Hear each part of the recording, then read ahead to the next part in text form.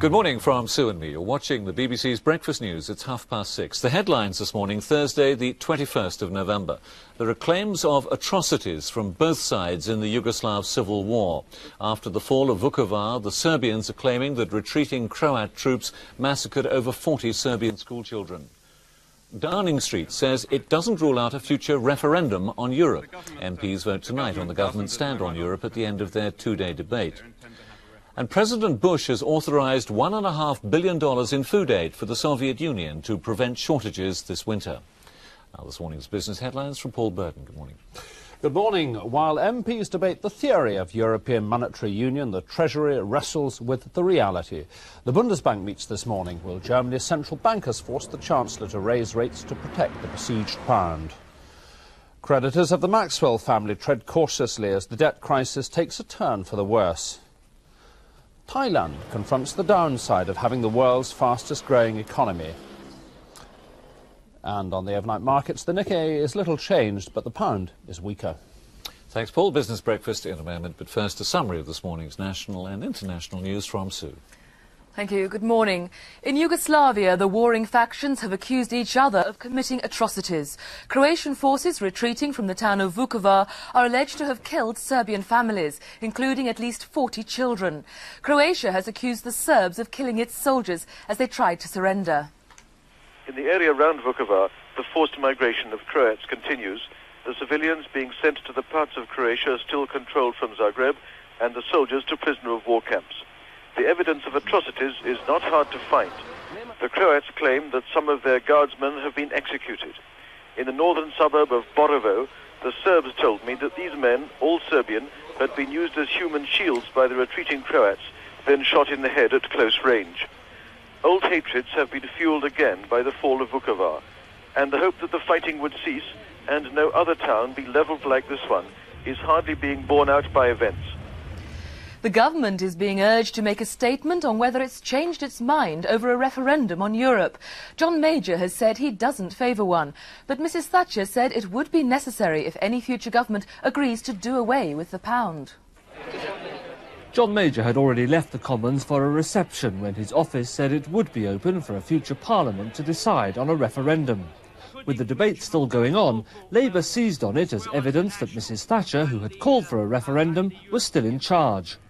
John Major was back in the Commons to hear a Treasury Minister attempt to clarify the issue. The government doesn't, as my right honourable friend the Prime Minister made perfectly clear, intend to have a referendum on the outcome of the Maastricht negotiations. Other Conservative sceptics like Nigel Lawson and Norman Tebbit will speak when the debate resumes today. The Israeli Prime Minister Yitzhak Shamir says Israel is willing to compromise on the venue for the next round of the Middle East peace talks. Speaking in the United States ahead of talks with the Secretary of State James Baker, Mr Shamir said Cyprus would be an acceptable site. The venue for the talks has been a major sticking point since last month's Madrid peace conference. America has offered the Soviet Union $1.25 million in credits to help buy food for its people this winter. The Russian President Boris Yeltsin arrives in Germany later today with a plea for more help. But he says even though there'll be shortages this winter, there won't be a famine. Thank you, Sue. Well, more on all those stories shortly. But now, this morning's Business Breakfast with Paul Burton and Alenka Frankel.